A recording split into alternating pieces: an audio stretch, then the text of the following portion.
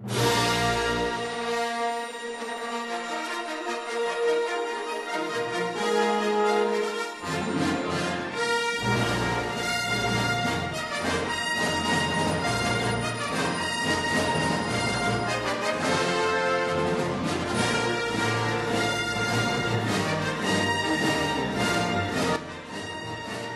the Force be with you.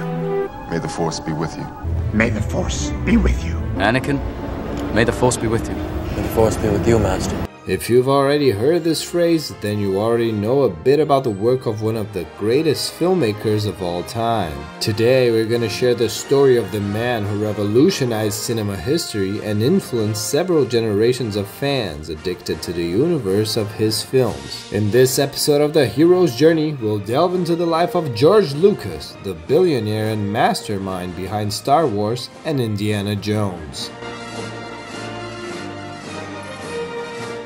George was born in 1944 in California and had a passion for cars from a young age, even racing competitively for many years. The thrill and speed were elements that fueled young Lucas's heart, but an accident drastically changed his course. After crashing his car and being severely injured, George gave up racing and had to find new passions and interests. Meanwhile, his father owned a stationery store and wanted George to join the business as soon as he came of age. However, George disliked the idea of repeating his father's life routine and didn't want that job, even knowing it could be an opportunity to make money at a young age and help his family. Despite the pressure from his parents and being unable to race, George did not give up on following his heart and finding what truly excited him upon turning 18. In a brave movie worthy of a hero, George had the courage to leave home and confidently told his family he would become a millionaire before turning 30. George then pursued his path to study at Modesto Junior College, where he acquired knowledge about anthropology, sociology, and literature.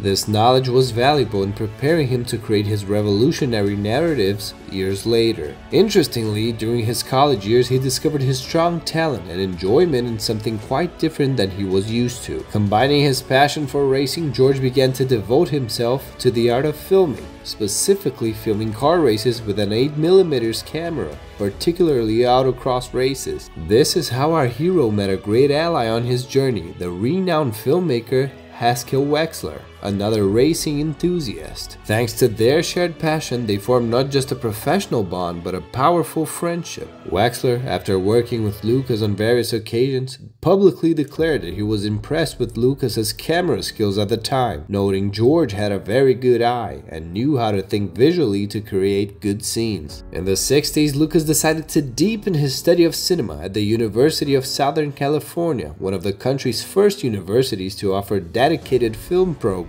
Lucas's courage to forge his own path following his heart allowed him to be at the right places at the right time to get closer to his dreams. During his course, he also met Francis Ford Coppola.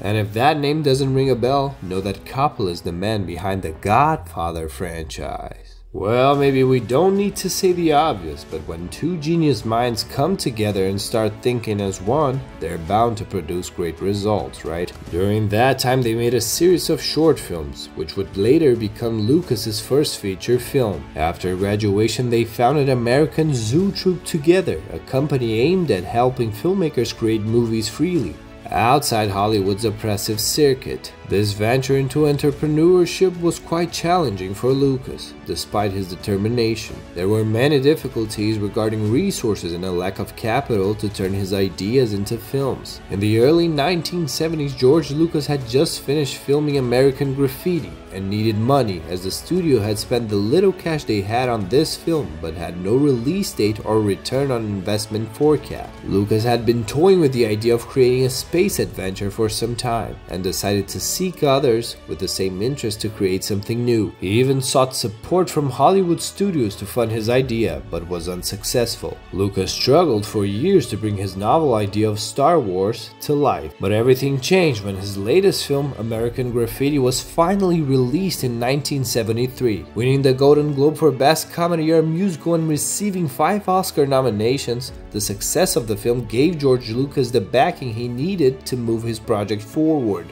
Between 1973 and 1974, Lucas developed the script for Star Wars. Besides being a space adventure, the original concept depicted a conflict between father and son, and this troubled relationship would be the heart of the story. The first draft was quite long, resulting in a film about 6 hours long, and the studio that had shown interest in the film eventually rejected the idea. Lucas then proposed dividing the film into 3 parts. To generate financial interest in the project, George Lucas gave up his director's salary in exchange for 40% of the film's box office and all merchandising rights and production of possible sequels. That's how he dedicated himself to the first Star Wars film. Lucas's biggest inspirations for the productions were based on films like Flash Gordon and books like John Carter and Dune. From the beginning, the creator wanted to signal to the public that this was the first episode of the saga. However, as the studio didn't want to commit to a sequel, this wasn't allowed on screen. Without the certainty of a continuation, George Lucas believed that if the first film did well in cinemas, he could make the others. And boy, he was right. The first Star Wars not only broke box office records of the time, but also won 7 Oscar awards. And after that,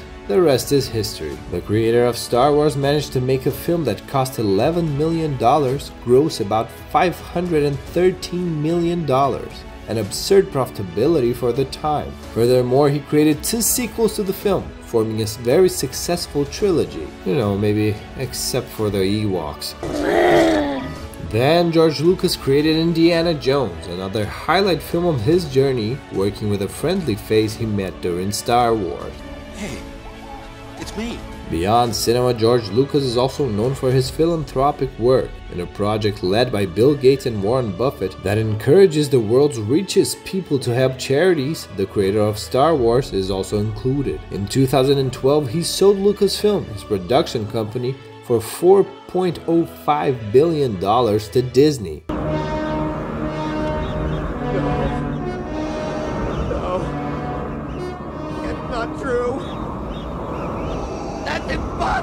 A significant portion of the profits from the sale of Lucasfilm were donated to charity. But at what cost, George? At what cost? Why Disney? Why? I'm sorry. Additionally, he's the chairman of George Lucas Educational Foundation, a non-profit company but an institution seeking to encourage and innovate in schools. And now we want to know your opinion. What do you think of George Lucas's life trajectory? We at Hero's Journey deeply revere this great master who has inspired crowds with his creations. It's a pleasure and a great privilege to connect with his stories and learn the beautiful lessons from his film. That's all for today, and if you like this content, leave a like to reach more people. And if you want to receive our next episodes, subscribe to our channel. May the Force be with you.